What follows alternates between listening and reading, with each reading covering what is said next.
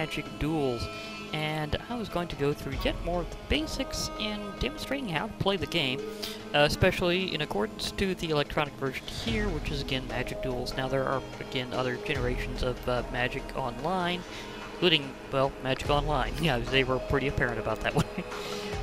Now, there are, of course, other electronic Magic games, but again, as I've said before, Magic Duels is said to be one of the most accurate to playing Magic the Gathering up to this point. Now, there's going to be another one upcoming called MTG Arena.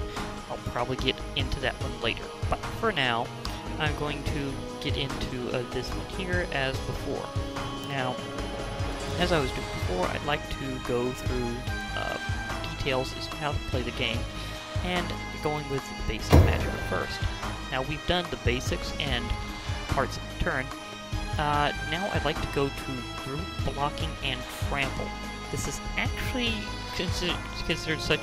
The thing is, trample is considered such a basic ability, and like very long-standing. And the way it relates to the basics of attacking and blocking is so innate compared to a lot of other things that you kind of have to know about it really early on. So I can see why they put that here. So... I'm going to be going into this one here, because it's the one that seems to be the next one up. And as before, since I've already technically done this, I won't be earning any additional coins. So, that's a thing. Now, here we go. I have reduced the music volume a bit, because I found out when so much steam is with the exact program I was using before, so... that was a thing. I do like how they got the picture here of the guy literally assembling the training drone. Like, it's like, here's an artificer, and his one job is to build training drone constructs for people to fight. It's just like, yeah, it's like, you're literally having, like, planeswalkers show up and just blast this thing over and over. I can see where you need to repair it. It even has a few battle scars on it. You can have multiple creatures grouped together to block a single attacking creature. This is a good way to gang up on a larger threat. Your opponent chooses how the attacking creature deals damage to your blockers. As before, I'll also summarize that, regardless of whether or not you heard it, because I'm still readjusting a lot of settings. But for now, I'm just going to do that regardless, because I have heard it, and I have heard it back in my videos, but just in case, because you never know when these things... have an issue. But basically, whenever you're going into the attack and blocking phase, where you're, where one player declares attack, darn lips. Okay, in the attack phase, one player will basically determine their attacking creatures that they're having out of their allotment in that area. So out of the ones that they control on the battlefield, they'll determine which ones they want to actually attack the other player. Or, as I'll demonstrate later, a planeswalker they control that's on the field. Now, the thing is that that also means the other player has a chance to respond with blocking, and they will declare their blockers. This is indicating how group blocking works, where you have to sometimes gang up on a creature. Now, this illustration here has a couple that both have a power of 3, blocking a creature. Although it doesn't exactly show exactly how much toughness it has, you can see that they've together dealt 6 damage to the attacking creature on block. And this has caused that one to, well, that one's a goner. It's going to the graveyard. So let's go on to the actual rest of this skill quest, shall we? Usually, an attacking creature will deal all its damage to the creature that blocked it.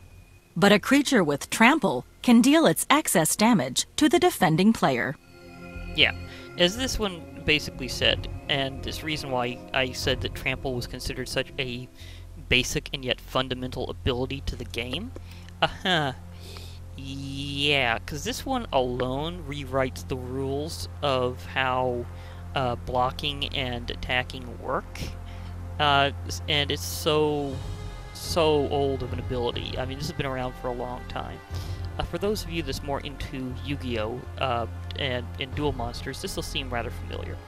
In that game, whenever an attacking creature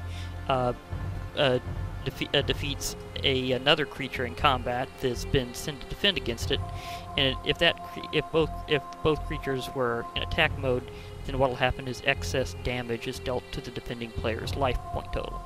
In Magic the Gathering, this is very similar. In fact, this is pretty much one of the abilities that inspired this in Yu-Gi-Oh! Later.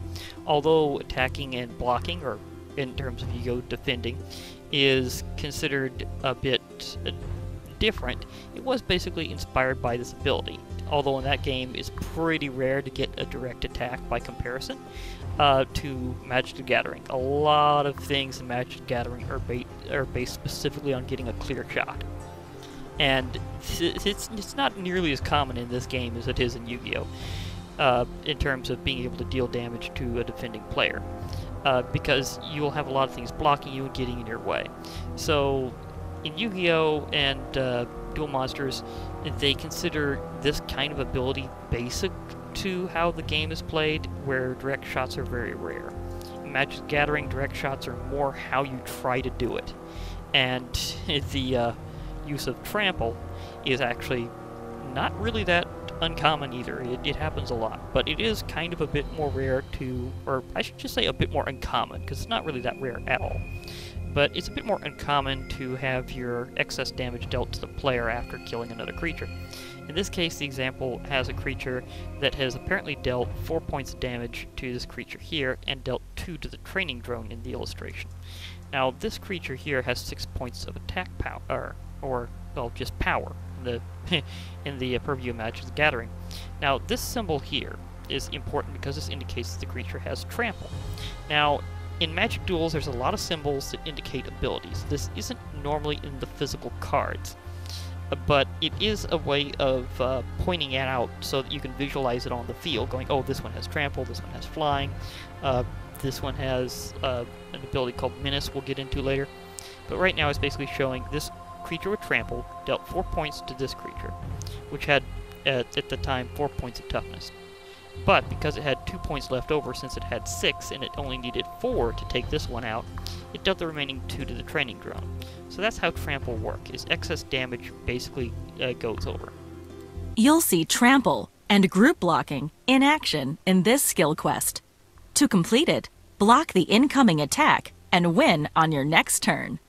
Okay, now basically this one is starting on the opponent's turn, so whatever I have on my field whenever I reveal it will be what I'll have to work with. And of course, whenever it comes to my turn, I will get an additional draw, which may be something useful, maybe not. It depends on the skill quest. Sometimes you've got all that you already need to win. I can see how this is gonna go. Okay, now they're attacking. To block an incoming attack, click and drag one of your creatures to the attacking creature you want to block. Once you've selected all the creatures you want to block with, click Confirm Block. This is kind of as before, but a bit different because the creature here has trample. This is Vulpine Goliath. It's not, because it doesn't have a set it's from that's in the game, you won't be able to get it in Magic Duels, but I do believe this is in the actual game. It's the one with physical cards, so this just isn't included in anything other than the demonstrations like this right now. So as I've zoomed in, you can see, and this has reminder text saying this creature can deal excess combat damage to defending player or planeswalker while attacking. As I've been kind of indicating, and we'll go more into detail later, planeswalkers are kind of treated as extra players, so yeah, it's something that had to be readjusted a few times as to exactly how they handled that, as you might imagine, because that was pretty big when it came through finally. Now, because this creature has trample and it has 6 points of power, that means it can deal 6 points of damage overall in this exact case. And I have a couple of creatures on the field that are able to block. Now, they will take it out, and it will take both of them out, because they together will be able to take out this creature. They both have 3 points of power and 3 points of toughness, as you can see here. So, power, toughness, remember that.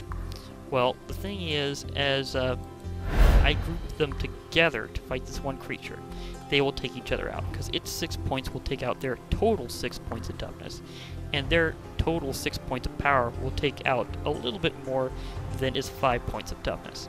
However, On defending, that same ability does not work in reverse. This is very important. If a creature has trample, it does not, except in the case that it says so, deal any kind of retributive damage to the player that's attacking. That only goes in the direction of the defending player. So, if I don't block with both of these to take out this one creature, then any excess damage it has will take me out because it's only got me set here with 1 point of life left. So, what I need to do, click these. Now it says, and drag. I don't think I've ever been dragged. I mean, apparently you can, but it's a lot easier if you just click a couple times and kind of toggle. But anyhow, now I'll confirm block, and you'll see how two creatures together can take out one bigger one sometimes.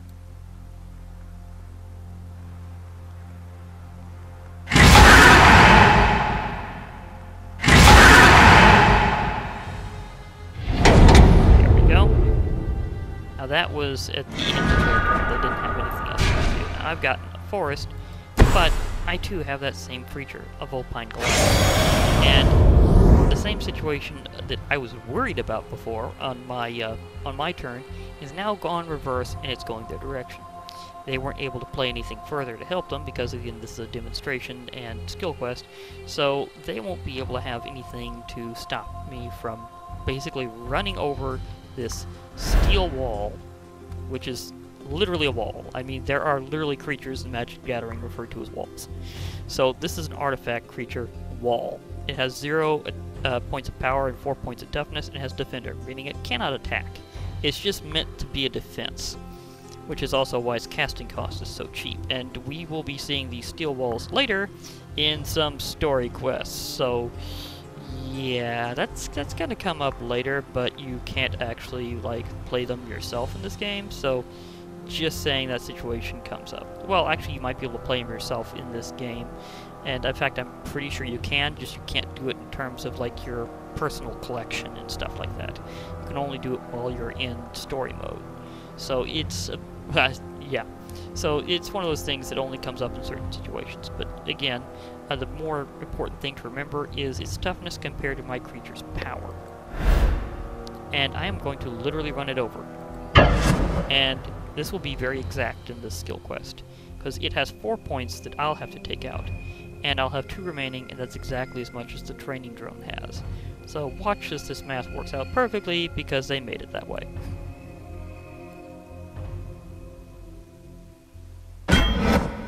They defend. Attack back with in this combat situation. My creatures dealt no damage. I literally run over... Great job!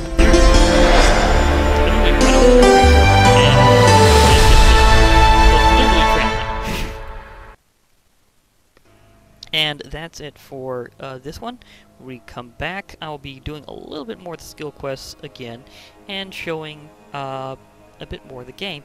Now, I would like a little feedback before, otherwise I'll just have to go on to it. But I might want to go into the advanced skill quests for other things that are the additional rules before I even get into like the story mode, like under how to play advanced. We have, again, all these skill quests that I might want to show off first. So I just kind of like to know if anybody would like to see all that's in Magic Duels in terms of skill quests before I go on to the main like stories and stuff. And I do believe you can basically do a lot of this stuff before you go into actual story mode, although it does guide you through what you can and can't do at first. In fact, there's a moment where it kind of forces you, once you've gotten the game new, to go into story mode, saying, oh, to do this, go into story mode and go through these like campaigns and stuff. So you're like, okay, and that's pretty much what you do. Now, even while you're going through them, at any time it runs into any ability that's introduced here in that time, whether it's on the opponent's side or your side, it will basically get you to go into a skill quest in the middle of the battle. It will memorize the exact layout of the field so that you'll return to it later. You'll go into a skill quest, do that, even be able to earn coins